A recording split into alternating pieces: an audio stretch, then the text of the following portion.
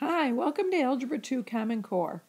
Today in lesson number 4, we're going to examine how we can predict what kinds of roots or solutions a quadratic equation will have.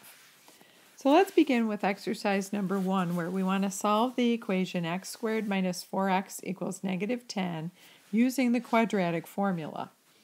So I'm going to first of all put this in standard form. So I've got x squared minus 4x. Let's add the 10 to the left side of the equation, so plus 10 equals 0.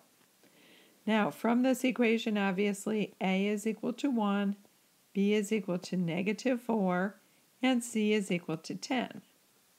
So using the quadratic formula, I'm going to have x is equal to the negative of negative 4, which is positive 4, plus or minus the square root of b squared, so negative 4 squared, minus 4 times 1 times 10, all over 2 times 1.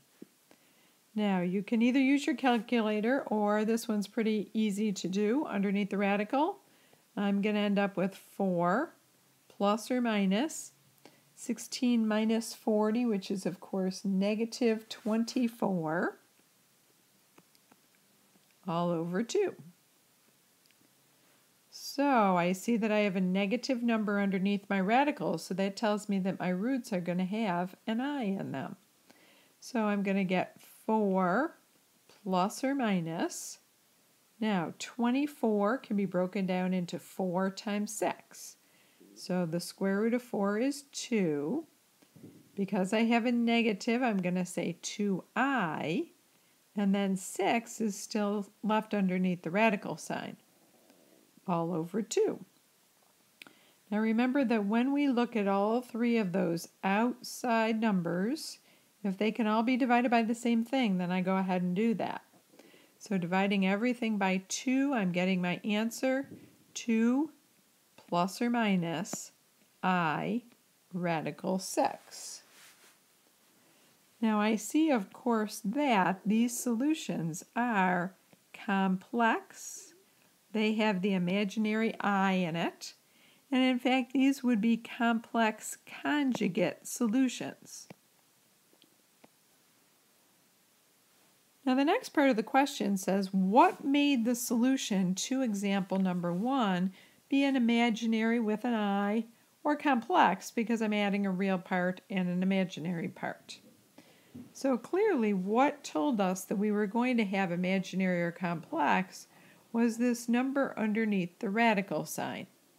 That number underneath the radical sign has a special name. It's called the discriminant. The discriminant is going to be very useful to us today in order to determine what we call the nature of the roots, or what type of roots we have for a quadratic equation. So what is the discriminant? When I take a look at my quadratic formula, x is equal to negative b plus or minus the square root of b squared minus 4ac all over 2a, it's the part that comes underneath the radical sign. So this part right here is going to be my discriminant. B squared minus 4 times a times c. That quantity is going to give us some really important information about what kind of roots each quadratic equation has. So in this case, it told us, because the b squared minus 4ac was a negative number, it told us that we were going to have complex conjugate roots, and that there would be 2 of them because they're conjugates of each other. Now in exercise number 2, we're going to determine the value of that discriminant, and then from the discriminant describe what kind of roots and how many roots our quadratic equation would have. So in our first example, x squared minus 3x minus 10 equals 0. We know that a is equal to 1 because that's the coefficient of x squared, b is equal to negative 3 because that's the coefficient of x, and c is equal to negative 10. So, looking at just the discriminant, the b squared minus 4ac part of this.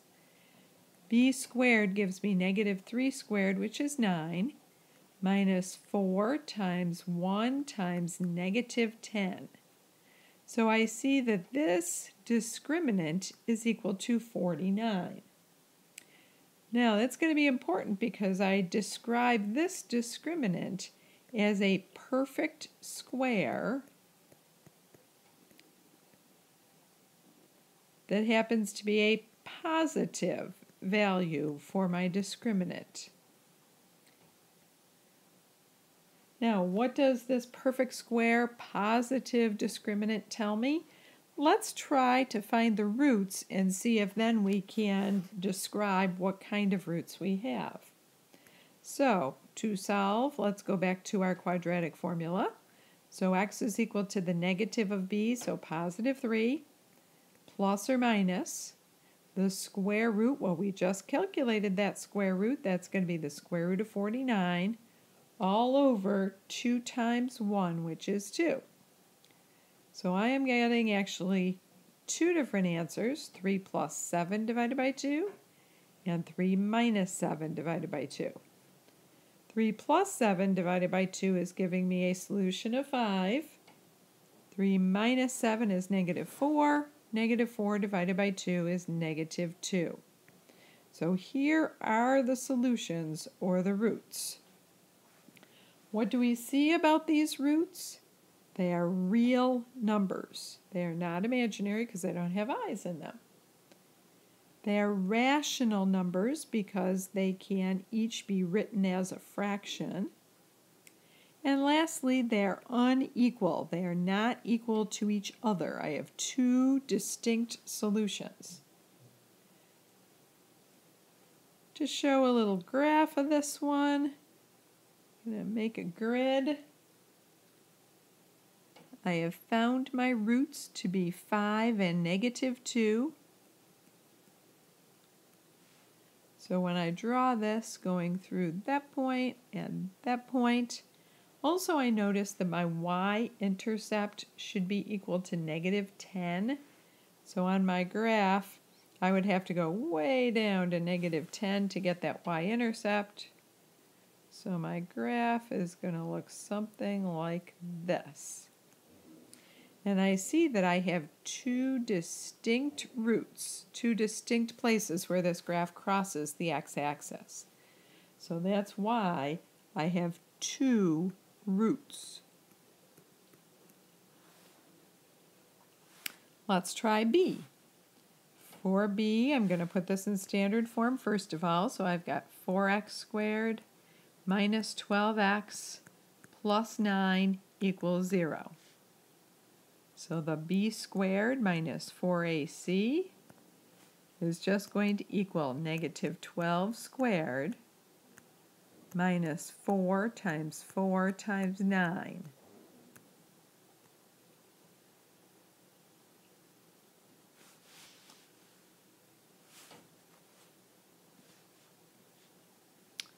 So go ahead and calculate that. You can use your calculator if you would like. But I see that the b squared minus 4ac turns out to be an answer of 0. Now, what is it going to tell us when I have an answer for the discriminant of 0? Let's put it in our quadratic formula. So x is equal to 12 plus or minus the square root of 0, which is 0, all over 2 times a, 2 times 4, 8. So that really gives me two solutions. 12 plus 0 divided by 8. 12 minus 0 divided by 8. Oh, this is interesting. So really I'm getting a solution of 3 halves for both of them. So I really only have one solution.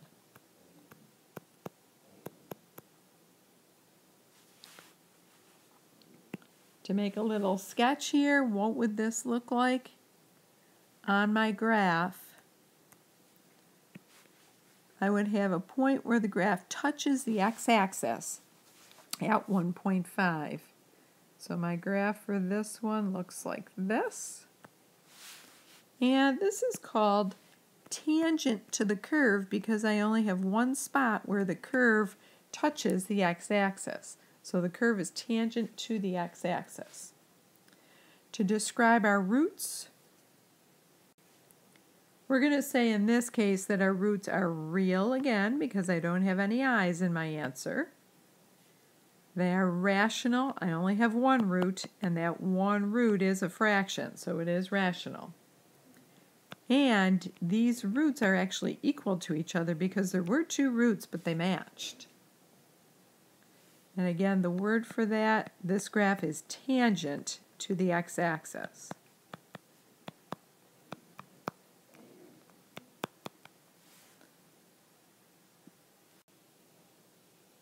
For example 3, let's examine some more possibilities for discriminants. So far, our first example had a negative discriminant. A negative discriminant told me that my roots were going to be complex. For example number 2a, we ended up with a discriminant that was a positive perfect square. When my discriminant was a positive perfect square, that told me that my roots were going to be real, rational, and unequal. There would be two distinct roots. And for 2b, I ended up with a discriminant that was equal to 0. When I have a discriminant equal to 0, that tells me that I actually only have one root. And that root is real and rational. So let's go on to number 3a. Let's put it in standard form. So 3x squared minus 8x minus 3 equals 0. So solving, let's go ahead and find that discriminant first. So b squared minus 4 times a times c, that would be equal to negative 8 squared minus 4 times 3 times negative 3. So the discriminant is going to be 64 plus 36, giving me an answer of 100 for the discriminant. So again, that's going to be helpful information for us. Now, let's use that discriminant to then solve our equation. So x is equal to the negative of b, 8, plus or minus the square root of b squared minus 4ac, that's the square root of 100, all over 2 times a, so 2 times 3 is going to give me the 6. Solving this, I've got x is equal to 8 plus or minus 10 all over 6. Here are my two solutions. 8 plus 10 divided by 6, that's just equal to 3. 8 minus 10 divided by 6, that's going to be negative 2/6 or negative 1/3 for those two solutions. Now let's describe this. When the discriminant is a positive perfect square, then my roots are going to be real. That makes sense. I ended up with two real roots. They don't have imaginary in them. They're going to be rational. Rational means that all of my answers can be written as fractions. And the last thing is that I notice in 3a that there are two roots, so these two roots are going to be unequal to each other. Now let's go ahead and do part B together. So it's already in standard form, so I'm going to do the discriminant first. B squared minus 4 times a times c. That's going to be negative 6 squared minus 4 times 1 times 2. Now when I calculate this, I'm getting b squared minus 4ac is equal to 28. I recognize that 28 is a positive answer for the discriminant, but it's not a perfect square.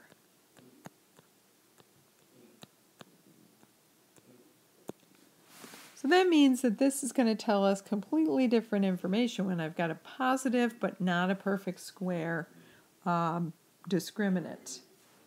Let's solve. So I'm going to say x is equal to the negative of 6, which is positive 6, plus or minus the square root of 28 all over 2 times a. So when I reduce the 28, that's going to be 2 times 2 times 7. So there's a pair of 2's that can come out. So 6 plus or minus 2 radical 7 all over 2. So for x, we're getting, let's divide everything by 2. So it's 3 plus or minus radical 7 all over 1, but we don't have to put that 1, of course. So when I ended up with a discriminant that was positive but not a perfect square, what I'm going to see is that my solutions are going to be real. I don't have any imaginary because I see that I've got a positive number underneath the radical sign.